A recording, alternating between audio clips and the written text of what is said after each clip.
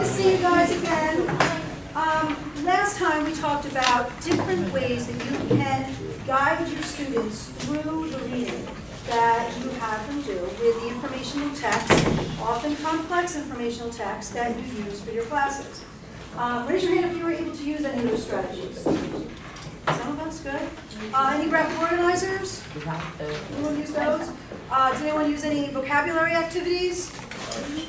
Good, kind of zoom in on that for students. Any type of discussion activities where kids are actually talking about their reading? That's going to be very important, and you'll probably do that a lot. And that is going to be part of what we're talking about today as well. We're moving the next session, this session, in support of your literacy goals.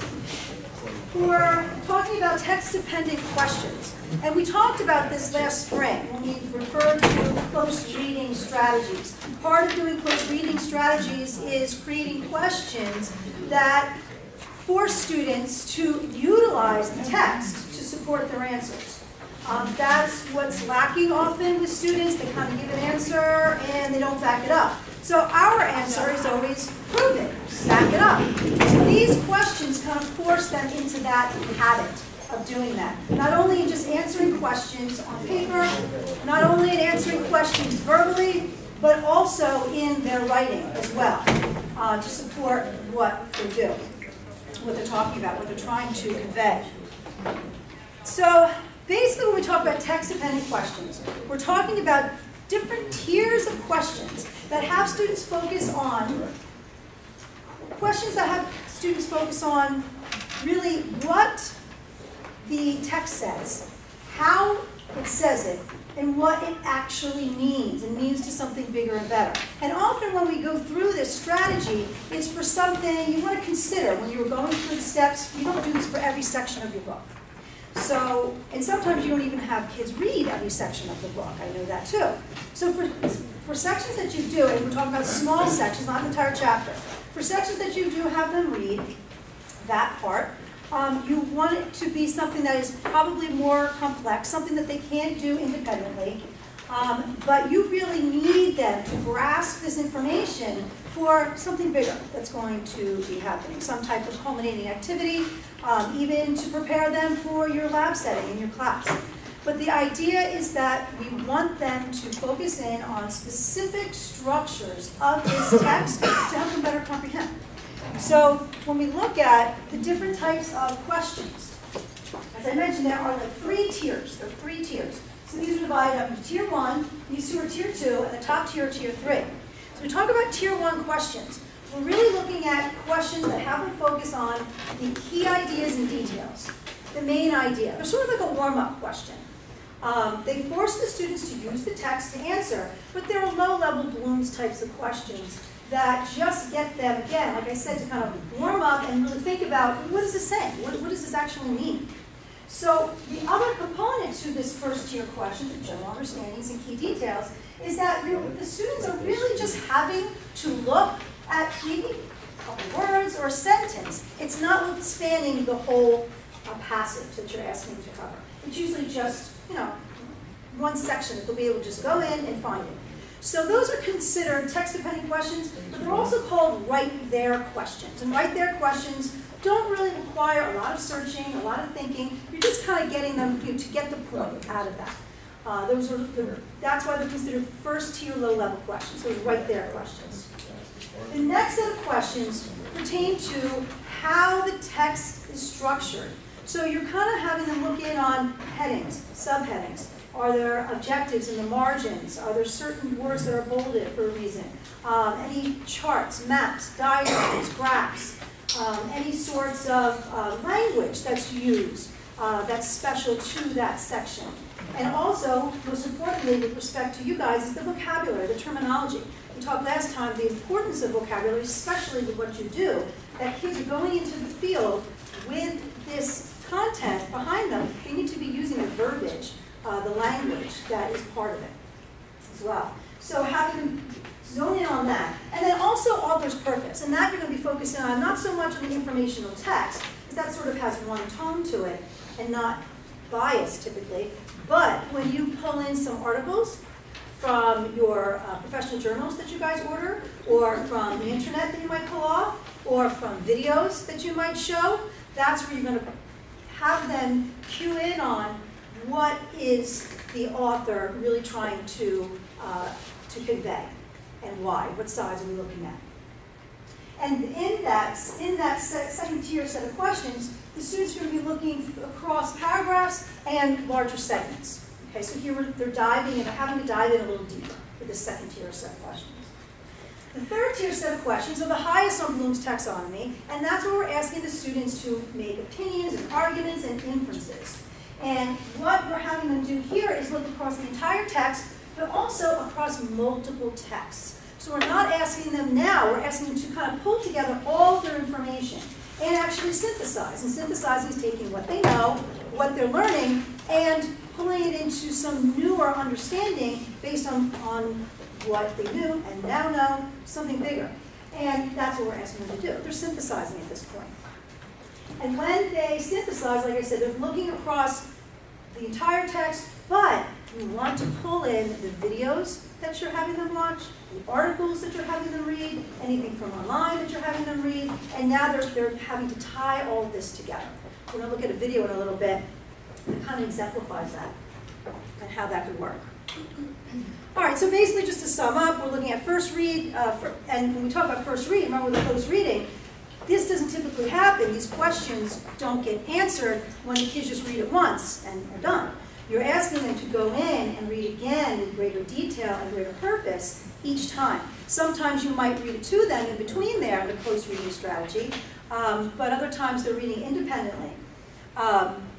So basically you're asking them to find out the key ideas and details for the first set of questions. The second set of questions is author's craft and structure, and then that third set is the integration of the knowledge of ideas from across the board. Okay? So the other component to this, as I mentioned before, is in between each of these sets of questions, not only are they reading and answering, they also have to discuss. They have to be pulling from their heads what their understanding is and be able to articulate it and sometimes debate it with other students. That's really the key to elevating this and getting them to understand it on a much deeper level. That's what we're trying to get.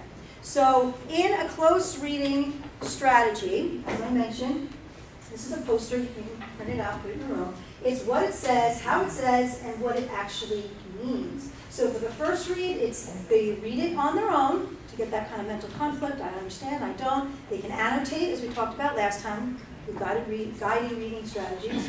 Then they answer that first level question set independently, and then you give them time to talk about it, maybe in pairs or in teams, and then pull it to the whole group.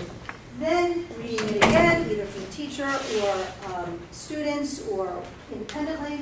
Second tier question set, independently, and then getting them to talk about it. And then again with the third read independently, and then getting to the third set of questions. And again, this is not for an entire chapter, but for a smaller segment. And we really need them to walk away with something that they're going to take to something else. There's always something, this is always in pursuit of something bigger. Now let me show you an example of that. It's going to be examples of a shared reading. It's going to be examples of students annotating, students answering questions, students talking about those questions in teams, and then using that in the pursuit of a bigger project, some culminating activity.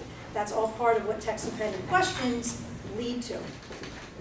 This, I'm going to show you a middle school example, but it's with an informational text. It's on child labor laws. But the idea, and because it's a middle school setting, and because it's a different subject area than you might teach, you're going to have to step away from looking at this literally and really think about how you would apply these strategies to your class. Okay? Let's see. We had some trouble with video last time.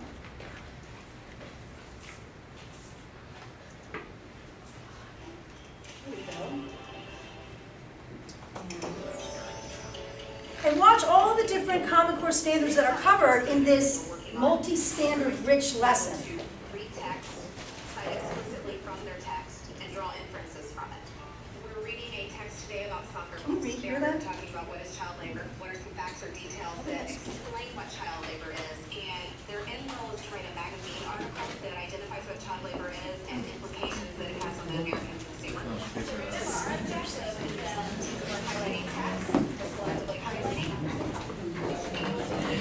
it's too low, then. Go ahead, lower the volume. Yeah, all the volumes are up. You couldn't hear it? You hear it back there? It's kind of faint, I guess. All right, if you can just try to listen best you can. Yeah. As we are reading today, I want you to be looking at questions 1 through 3 in that research packet. Questions being, what is child labor? What does it tell us about child labor? So we'll highlight anything that has to do with child labor and what it is. Also, how does this impact us? Because again, that leads back to our writing task for the day. How is child labor impacting us? So start paragraph when you follow along. It's a shared reading, so you follow along. And if you see something that relates back to one of those 3 questions, you need to highlight it.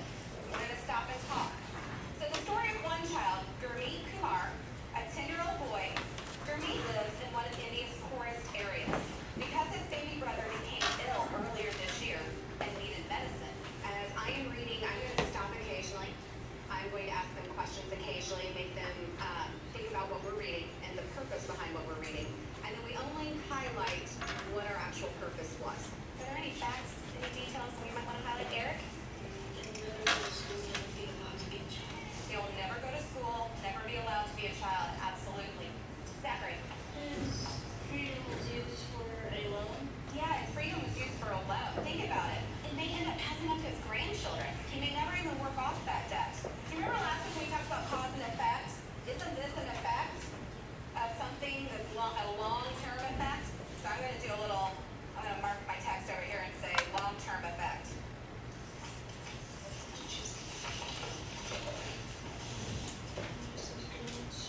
It's passed on to his children and grandchildren. Yes, that's good. That's showing me the effects. The next part of our lesson is moving into the all right consensus. Again, text support. The whole point of the all right consensus is for the students to be able to have a discussion in a small group focused on one question at hand. I want you to come up with your definitions of child labor. And I think at this point you should have a very specific definition of child labor. To run the all right consensus, what you have to have is before you have specific questions that everybody in the group is going to come to the all right consensus with an answer to. Then every single person in the group answered that question so that nobody had to feel like they had to overpower the conversation. They all had an equal input into it. And what I think what I saw some of them realize is that a lot of them came with the same answers in mind, which is the whole point of the activity. I put that we will try and work off the debt, and that the debt might be passed on to his children and grandchildren. I put that the child is working with little or no pay and has their debt passed down to other members. Use the evidence from your text. There's accountability from every member in the team. Not just the article we read today, but you want to pull an article from something else. Absolutely, do that. That's when you get to the level 3 questions, when it's not directly answered from something, but you're pulling it from different spots, okay? So she's talking about those high tier questions. Stories of the 2 kids that never stopped working and failed to pay. So I picked through the athletes and organized so we can get that paid. This is a big problem. I don't think this died using tallier, but that's an okay thing. Turn your page to the exit slip.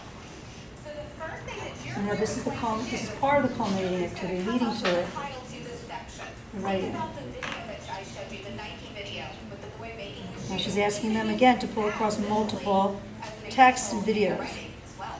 When the boy was getting out of school, he was eating a little bowl of bread. They were just in a circle. They didn't really have anything. So our topics is going to be how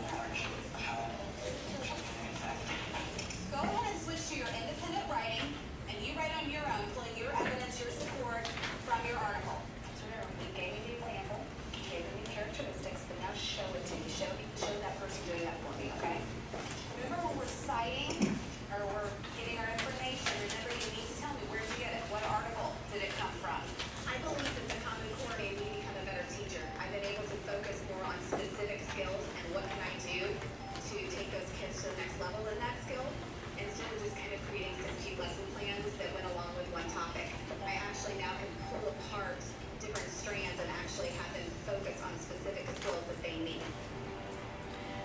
So the idea is to think about this sort of approach, this strategy. How is this something that you could actually implement in your own classes?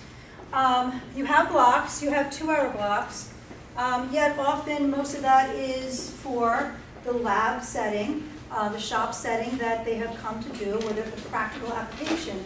But we still have the responsibility to teach the students. So sometimes what we've done is we lecture. And we might spend like 30, 40 minutes, part of that 2-hour block is your lecture time.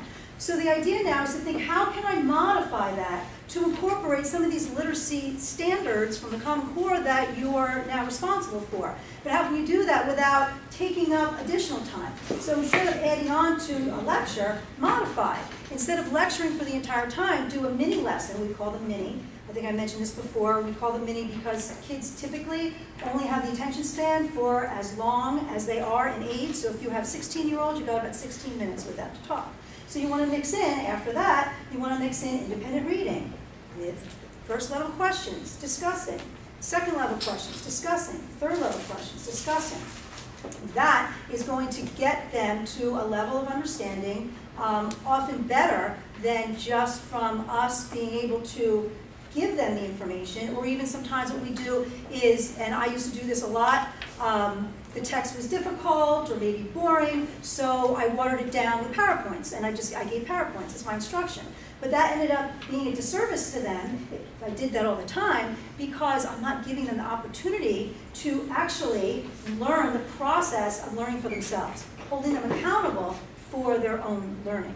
So that's why we can guide them through that if the text is too hard, with the guiding reading activities from last time, and this set of questions, these question sets, different tiers, are actually additional scaffolds and hand-holding for the students as well, to guide them. So that's what we want to think about. How can we modify what we already do, instead of thinking of it as something we have to add on, something extra? It's really not. Because your goal is to set these kids off, whether it's career or college, to be able to be independent and learn for themselves. Because when school ends, testing, certification, that doesn't end. Having to read manuals. All industries are changing constantly because of technology. They're constantly getting something will be getting something new thrown at them for them to have to figure out on their own, whether it be from a video, a how-to video, or whether it be from a manual that's mailed to them. I have to go to Seattle for training this weekend, and I have to actually perform and be able to get to a certain level in order to do certain trainings. So it never ends. I'm 45 and it never ends. Same for these kids. Like I said, whether they go to college or they go right into the career. They are constantly going to be tested, so we need to give them those tools to be able to be independent. And that's exactly what these are doing. So the idea is to make sure that we're giving them that tech support. We're giving the support for them to constantly be providing evidence with their answers. Back it up constantly.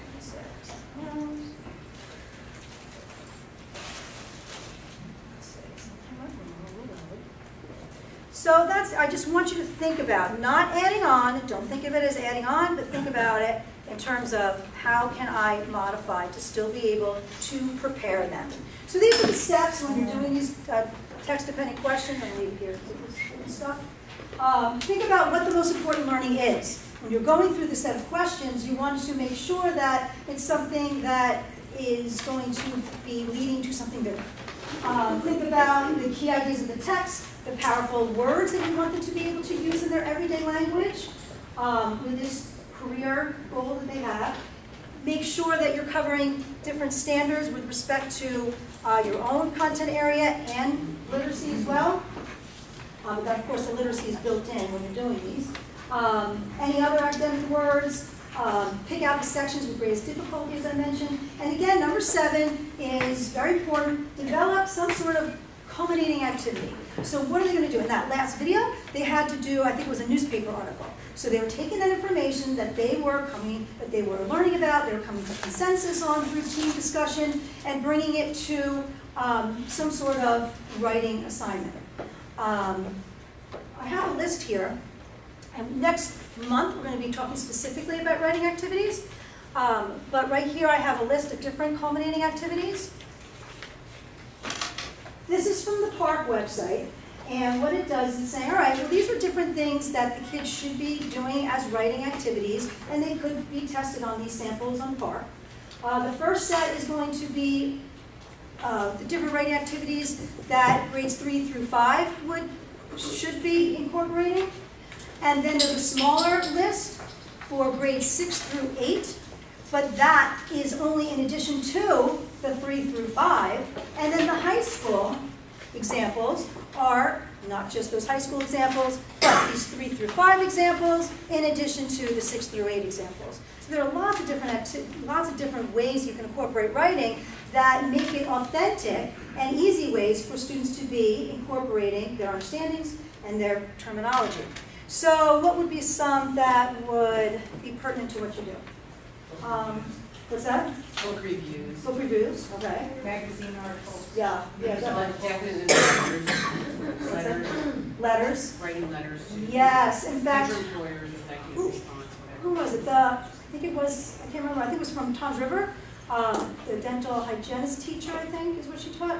She said that she did, remember we talked about using your vocabulary words in either a story or a letter. She said she saw a much better understanding from them of those terms than if she had to do a fill in the blank or a multiple choice or true false. She said she really got them to see not only what the words meant, but also the connection between those words. And that's the idea. We want to see kids plugging it in and applying.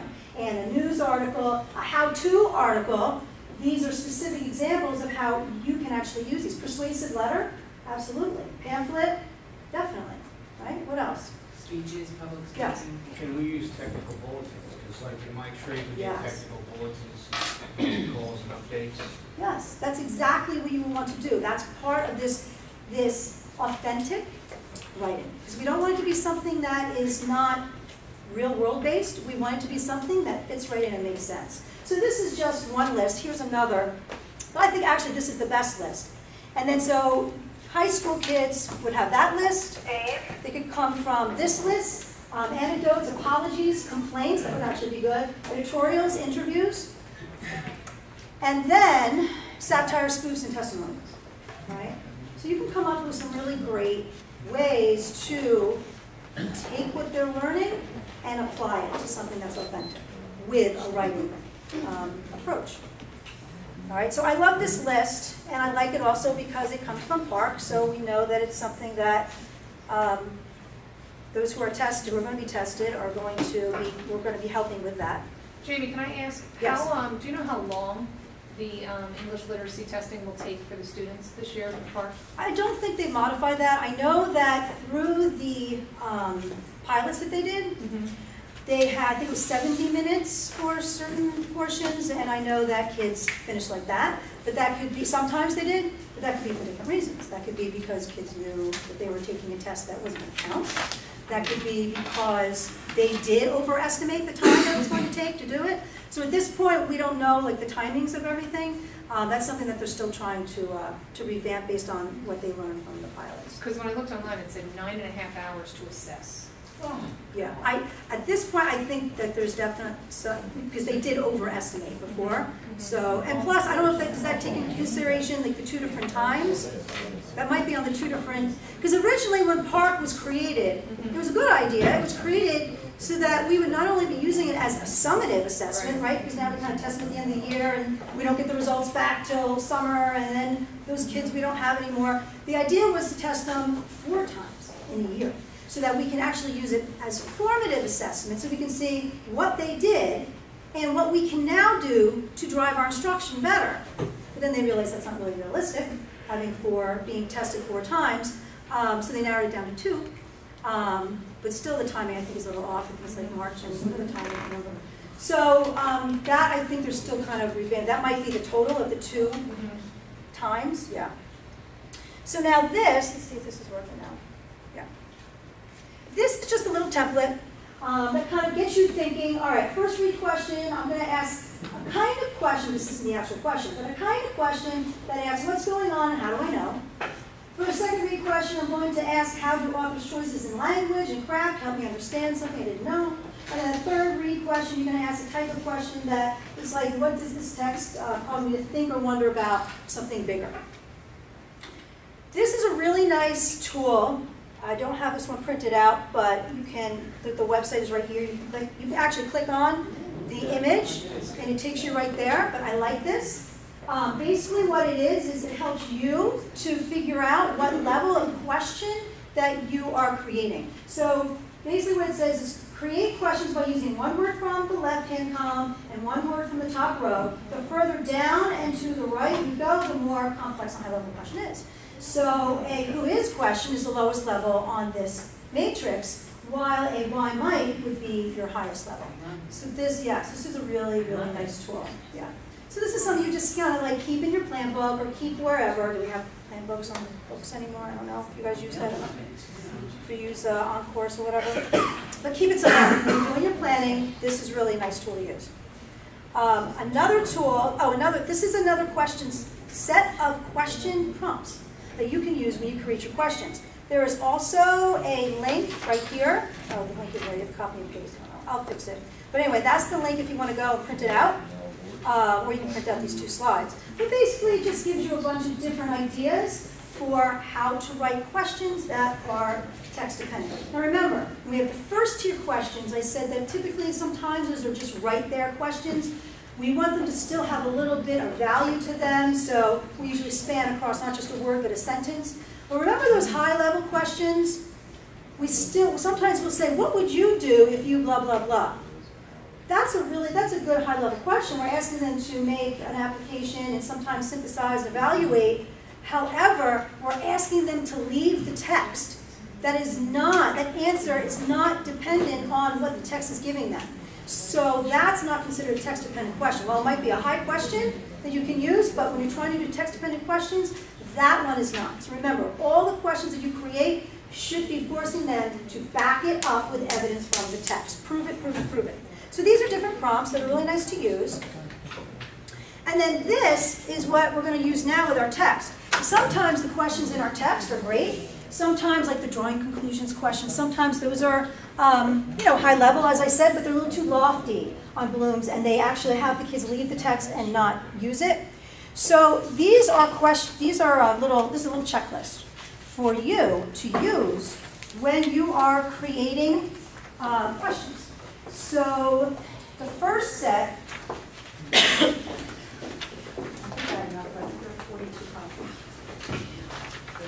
The first set, you either keep them or dump them. So there's just 2.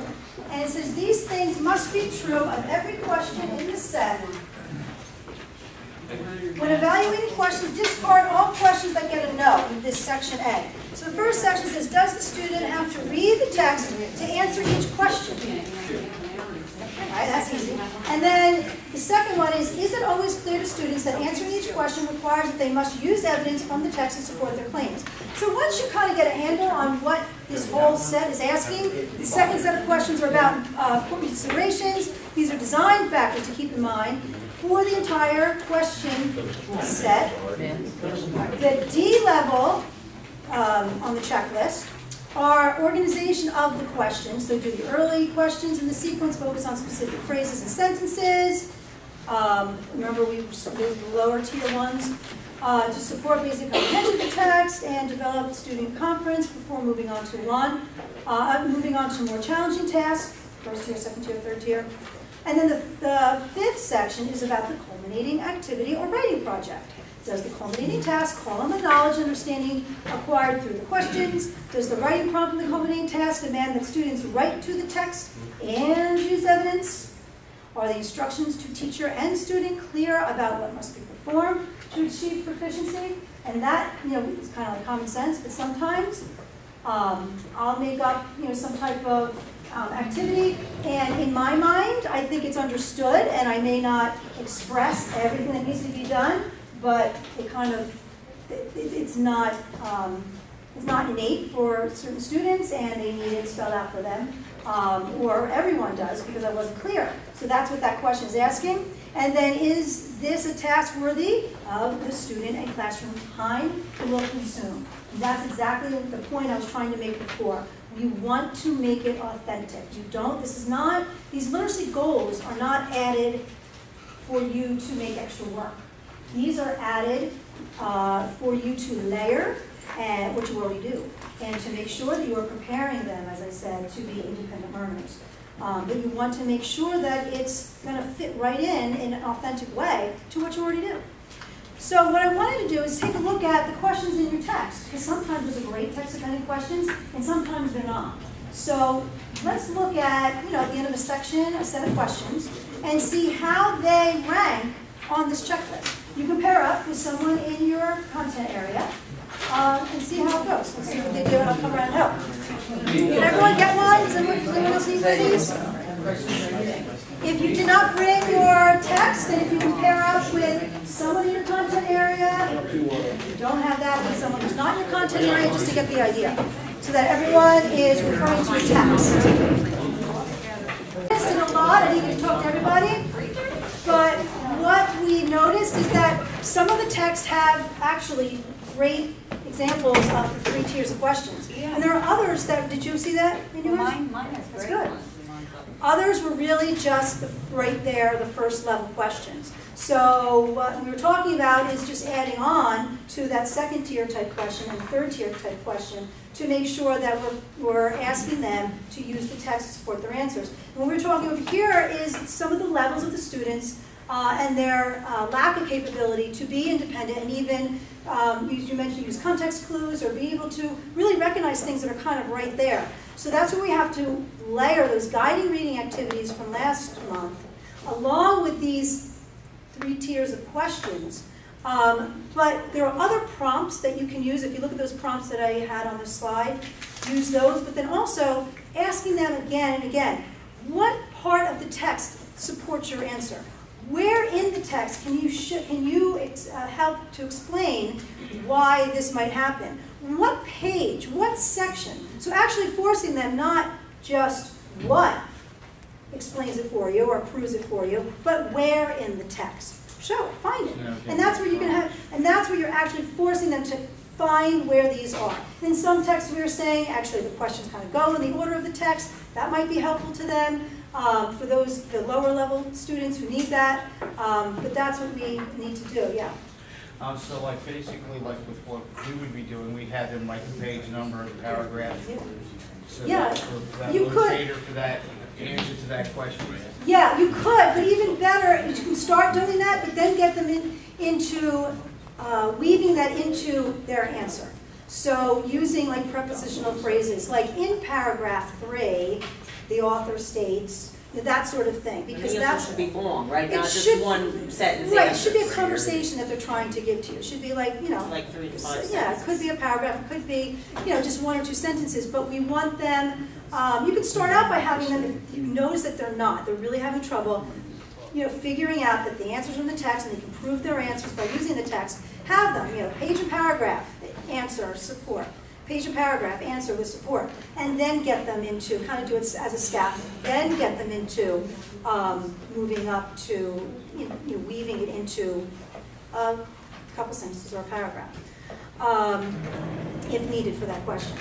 But the idea is, I was talking to another group where they were saying, we have 1 day of instruction and then it's all hands-on. So that's what you want to do, is look at that day of instruction, how you can mix that up between lecture, between reading, maybe put a video in there, maybe have independent answering, then have them work together in pairs or teams to discuss their answers, then pull it together as a whole group. You want to mix up that instruction time to make it include multi-standards, but more importantly, you want to have multiple instructional strategies to reach all the different learners and to be able to accommodate not only the standards that you're responsible for in your own content area, but also the literacy standards that you are also responsible for as per Common Core.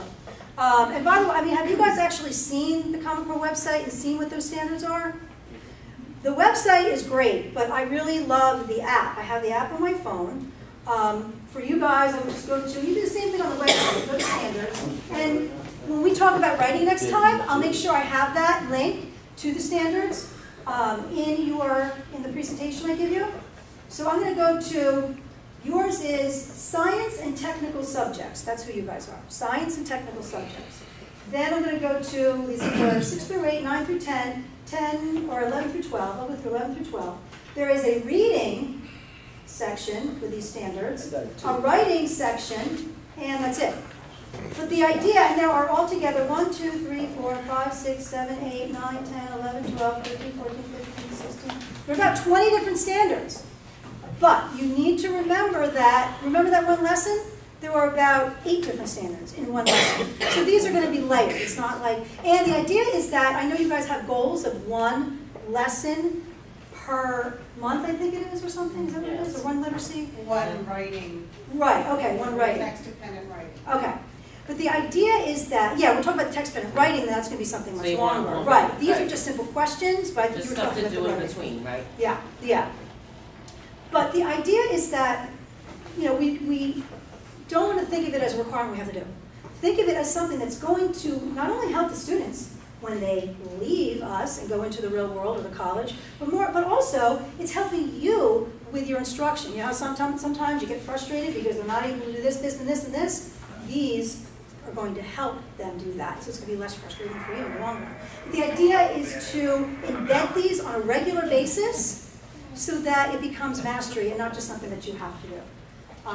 Because like I said, and if you look at these, you're already doing most of them anyway, in different ways. So now, again, don't think of it as something isolated and extra, above and beyond. Just think about how you can modify what you're already doing to easily incorporate those. That's the best way to look at it. Yes? Hi, a little silly question.